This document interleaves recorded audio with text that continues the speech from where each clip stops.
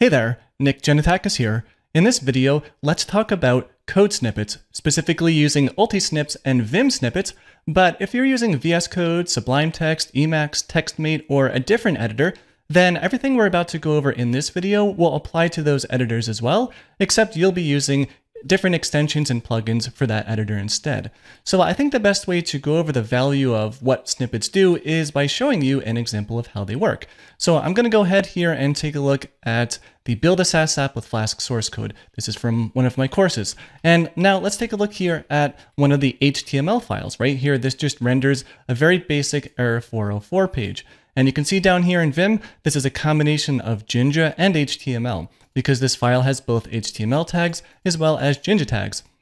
So take a look at this. So let's say I wanted to add a second div underneath this container, right? I can just start typing in div, maybe add a class of whatever, and then I can close my div tag here, right? And then I can also maybe just go ahead and add a paragraph where we just do like a hello world, right? And this would totally work, no problem with that, gets the job done.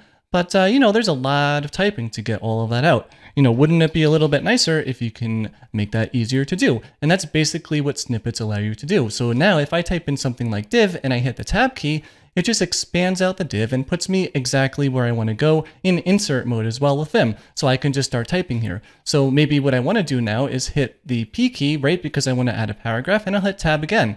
And now I can just start typing my hello world. Now, of course, you know, I can add my class of foo here, but it doesn't really matter. In that case, you know, the class is optional. But that's basically like a super high level explanation of what snippets allow you to do, right? It allows you to type in some, you know, HTML tag name or an abbreviation of something. And it's not limited to HTML, by the way. This works with all major programming language, you know, Python, Ruby, Elixir, PHP, Node, Bash, all sorts of different stuff. And it's pretty interesting because you can also very easily add your own custom snippets. And that's something we're going to do in this video a little bit later on. But I mentioned here that this file is both an HTML file and a Jinja file, which means we can actually take advantage of Jinja snippets as well. So if I wanted to add another block here, I can just hit block, hit tab, and now I can just start typing in the name of my block. And if I hit tab again, it actually just puts me right where I would want to go, right? Typically, you'd want your line to be indented, and then you can just start typing in your HTML here. That's one really cool thing about the way snippets are set up. They're set up with like placeholders. I don't know their exact name, but you can basically, when you define the snippet, you can basically decide where you go after you hit tab. So, you know, if you wanted to put it here, you can do it here, but you can also like hit tab again and maybe, you know, not be indented. Now that wouldn't make sense for this snippet, but you have full control over where you go after you hit tab. You know, maybe it'll put you outside the tag. Like you can do basically whatever you want. Which is pretty cool. So since we're inside of a Jinja template over here, you know, that means we can do things like if as well. You know, like if you had some condition here to situationally show different links in the HTML, you know, this is really nice. And I find myself using tags, or I find myself using snippets all the time, right? It's like you're just naturally typing HTML. You're like, yep, I want this and I want that, and I just want that, and then I copy this line and paste it a couple times. Now, I know there are other things like Emmet to make writing HTML a little bit faster or more efficient, but I don't know, it's just one of those things where it's not like, it's funny, it's like my job is not writing HTML, but it actually is writing HTML. But typing out something like a couple of elements from a list is not really the thing that's like making me spend a lot of my time, right? Like this list literally took me like 3 seconds to create. And honestly, you know, typically I wouldn't even have multiple items in the list because, you know, what would you do here? You would typically maybe loop over something in a database to show multiple items in a list. And I guess that leads up into maybe something a little bit interesting too. So for example, with Jinja, you have the concept of for loops. So notice here, I'm going to hit for and I'm going to hit tab. And in this case, there happens to be multiple snippets available based on the language of this file. So we can have option number one is the HTML one, right? We can see that down here. And option number two is the Jinja one. So I want the Jinja one. So I'm going to hit the 2 key here and I'll hit enter to apply that. And now suddenly I can do a for loop here because that's the Jinja one. So Vim, and I'm pretty sure other code editors as well, have very well support for dealing with multiple file extensions. And this comes up very, very frequently when you're dealing with things like web development, right? Because you have your templating language and you have HTML. That happens quite a lot. So we've been taking a look here at the HTML stuff for quite some months. quite some time. But it's not limited to HTML as well, right? It's like if I go to the bottom of this file maybe, and I'll just start adding some new things here. If I type in def and hit tab, that's going to allow me to define a new function in Python. And I can type in the name of the function, and I hit tab again. Now I can start putting in some arguments to my function. I can hit tab again. Now I can just start manipulating my doc string, right? Which is, a best practice. Your functions should be pretty documented. And then down here, the last thing that we want to do here, in Python, you can put the pass keyword to do nothing, basically. But, this is where you can start just doing, whatever you want to do inside of your function. So while I'm actually programming, this is something, I do all the time. So like when I'm ready to add a new function, I'm typing def tab, and I'm going to go at this and do this. And what's really cool is, sometimes these pre-built snippets aren't what you really like. So it's very, very easy with Vim at least to customize how they are. But before we go about that, I think it's also interesting to go over what you can do to find these snippets, because you're not just going to wake up one morning and install both of these packages here and understand like what every single snippet is available to you. And looking them up on Google is kind of annoying. I mean, you can go into the Git repo and look at them there, or keep them open on the side, and that totally works. But if you're using FZF, which I've done a video for in the past, then you can actually just run the snippets command. And what you can do now is you can get a complete list of all the available snippets that you can use for this specific file extension. So for example, let's say that I wanted to do an if condition, right? I can just type in if here. That will give me a regular if condition, but then it's like, oh, well, look at that. If I do if E, then I can do an if else. So that's what an if else is, by the way, in Python.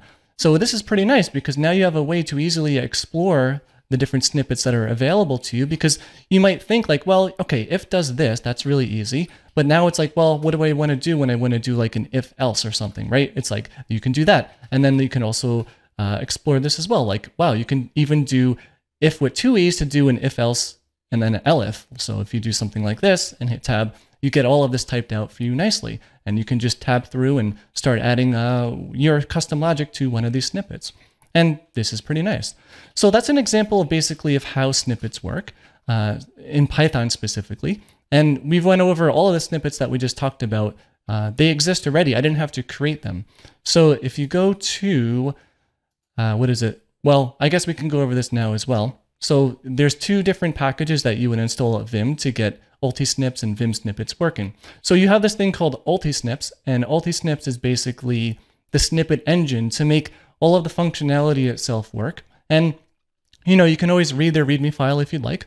And, it shows you how to like quick start it. And I'll show you my .files, how to get it installed as well. Very, very easy. But then you have this thing called Vim Snippets. And Vim Snippets is really the repo that has all the individual snippets that you can take a look at. So if you take a look here at the snippets folder, there's also an UltiSnips folder. By the way, there's two different formats.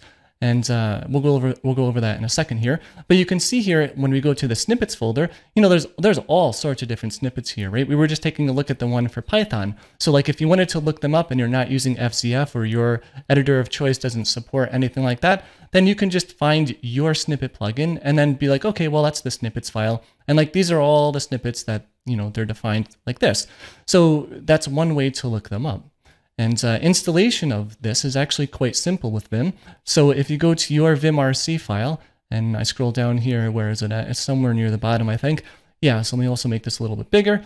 We can see here, all you have to do, I use Plug, by the way, which I have another video on, using Plug to install Vim plugins. It just involves installing two different plugins, right? The UltiSnips one, as well as the Vim Snippets one. The Vim Snippets one, just as a reminder, gives you all the snippets available to use, not just the engine. And this is like a shorthand syntax with Plug to be able to just, well, I don't know if it's Plug, it may be Vim, but basically it allows you to run two commands. Almost, it's not quite like a Unix pipe, it's more like an and, I guess. But yeah, it's just a little bit nicer. I like doing this in my vimrc file because it shows that these two plugins are very, very related. Like you typically wouldn't use Vim Snippets without UltiSnips and vice versa.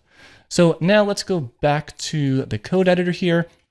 And I have another project set up here, which is a static website using Jekyll. It's my podcast. And this one's kind of nice because, well, the site's nice, I think at least, but this project is nice to demonstrate the custom functionality of using snippets. So let's say that I want to create a draft here, right? I have one draft for this one. This is going out in tomorrow, actually, April 6th. But let me just go ahead and just add a new file here. I'm just going to call it foo.markdown just for now because I'm going to delete this later. And yeah, so you can just start typing in Markdown, right? You can type in like something like link, and this will give you a Markdown link. You know, this comes stock. You don't have to do anything special to set that up. But actually, and let me open up one of my posts here for the podcast, and whatever, I'm just picking a random one here. But if you take a look here at this, notice that there is a lot of metadata associated to this post, right? This is just how Jekyll works. Like what we're looking at here is called front matter, but it's not important to really understand that. What's important is we have all these different properties defined. It's like I need to pick out the layout, like how big is the MP3, how long is the MP3, you know, what was the guest's name, because each podcast has a different guest. Like, you know, there's a profile and a website, and what category is this? Is a podcast or an interview? And there's all different tags for this as well. We have a title, a description, and then like a little entry paragraph about what's going to go on. Then we have show notes, and then we have links, and then we have shameless plugs to my courses. And because I don't add ads to my podcasts. And yeah, I mean, so if I want to make a brand new podcast episode, I have a couple of options, right? I can create a brand new file. I can open up another podcast that I've already done, copy the whole thing, paste it into the new one, and then start editing as I go. And that's totally fine. That totally works. And I actually do that once in a while, even having the snippets available. But I have also created a couple of custom snippets of my own. So if I actually type in, and I'm inside of a Markdown file now, and I type in podcast, well, then I get a complete loadout of all the things really that I would want in this example file here, right? It already sets me up to be you know, the layout and the MP3 bytes. Of course, like if I'm making a new podcast, I don't know this information ahead of time, but you know, now I can just start typing in and hitting tab, you know, and it's going to keep tabbing me to where I want to go. So, okay, I'm ready to type in a title or something like that, and the description, and there's like the intro paragraph. And yeah, it's pretty neat. And this was actually very, very easy to set up. But also, you know, if I want to do an interview instead of a podcast, then I have to just type in interview and I'm done.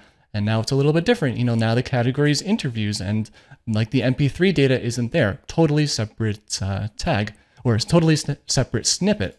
Now, I also have a blog like nickgenetakis.com, which is not a part of this running in production project, but it is another static website using Jekyll. So in that case, I have a couple of other snippets that I've set up as well. For example, when I want to write a blog post about a Docker tip, I just type in tip and I hit tab, and it lays out the front matter just how I'd like. So I can just do this. And by the way, I guess I can go to my website just to show you how this works here. Like for example, Docker, like I have a whole bunch of Docker tips here, right? Docker tip 84, fix obscure Docker daemon errors, blah, blah, blah, blah, blah. And like this is the blog post itself.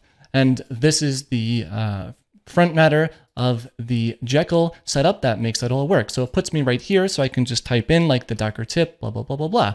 Like very, very useful. Then I have some other ones as well, like video, and I hit tab, and this sets me up for a video specific blog post where I have things like a YouTube embed with like a table of contents. Because by the way, all of the YouTube videos that I record, I do put them back on my site as well. Because I don't just do videos on my site, you know, I do other stuff as well. But like, for example, this is the latest video at the time I'm making this video. Like that template produces something like this. Well, in this case, I had code snippets instead of table of contents, but that's because this video is very short. Didn't really need a table of contents because it was like literally a 6-minute video. But enough about this specific stuff, because chances are you're not going to make like this specific snippet. Although, you know, if you're blogging, maybe you have some other ones as well that you would want to add. So I'm just going to write that out. So now let's go over how I defined those custom snippets, because it's actually not bad at all. So what you can do is you can just create a .vim folder in your home directory. And if I go here and go to the snippets folder, which is something I created as well, here is where you can list out all of your different snippets for whatever file extensions that you want. So for example, I have this one here for Markdown, and a little bit easier to look at it in here instead of the terminal, because there's actually syntax highlighting support. So you can see here like that snippet for tip. All I really had to do was define the name of the snippet, right? This is the thing you would type to trigger it. So you would type this and hit tab. And then what's it going to do? Well, it is going to output what you see here, like up until the next snippet. So in this case, it adds all the front matter, and these squiggly variables with the numbers is what happens when you hit tab, like after that tip and you hit tab again. Well, it's going to put you right here at the 1. And then you can start typing, you can do whatever you want, or you can hit tab, and where is it going to bring you? It's going to bring you to the number 2. Now, in this case though, notice how there is a description here. Now, this could be literally anything. This is like the default value of what happens. So for example, if I go back to tip here and I hit tab and I start typing like, hey, this is my tip, like whatever, and I hit tab again, notice how this description is now selected, right? This is like a placeholder. I can do whatever I need to do there. And, this is optional. So when you don't have the placeholder, then nothing is where, like after you hit tab, there's nothing there, right? It was totally empty. So if I go back to here once more and I hit tab, it's completely empty, right? It says Docker tip and then the pound symbol, but that was not a part of this number 1. So you can just see here, right? This is like a video one that we just looked at. There's like a 1 and a 2 and a 3 and a 4. You can put as many as you want. I'm sure there's some upper limit, but I've never had an issue with that. Typically I'm only dealing with a couple at a time. And then like an interview one, same deal, like it goes through. And look at that. I actually see a bug here in this snippet. So apparently I forgot the number 3.